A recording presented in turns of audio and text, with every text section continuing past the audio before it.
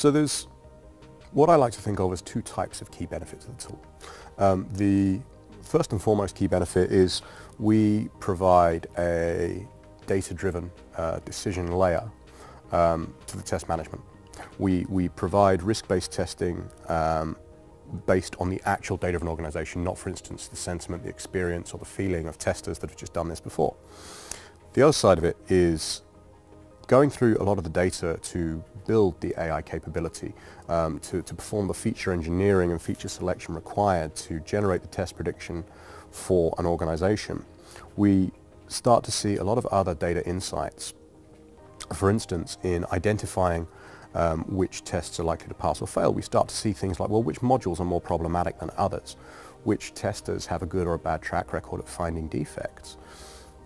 Where are the test cases that never find any value? For instance, if this test has, for the last 25 runs, not been likely to fail, is that test actually truly adding any value anymore? Is it testing something that's fundamentally stable, or is it a test that doesn't look in enough detail to start to find issues?